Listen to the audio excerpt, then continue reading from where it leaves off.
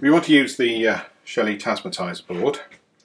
This is it. It's got two connectors, a 5-pin connector here, and currently a 6-pin connector, although the later models will be 7.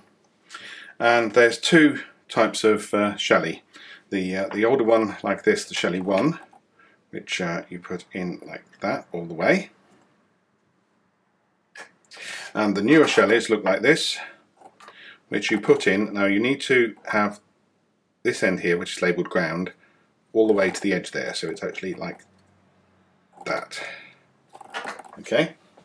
Now there's one other that they used for a little while, which is the Shelly dimmer, which also uses these tiny connectors, but it's not the same place.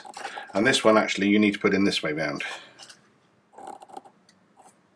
like that. Having done that, you use the Tasmotizer web page to program it, and there's two options. The older Shellys, like these, are 8266 based, and you just load the ordinary Tasmotizer, the Tasmotor software. The newer Shelly Plus models, which you'll see like this, Shelly Plus 1, these are ESP32 based, and you need the Tasmotor Solo ESP32. It needs to be the Solo because it's a single core, not a dual core, which is more common.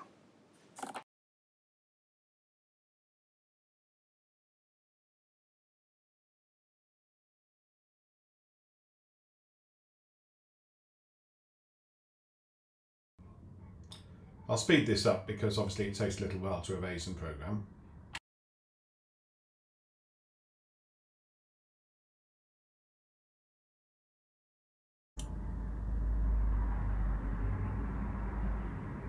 Okay, so it says complete. We can now configure the Wi-Fi.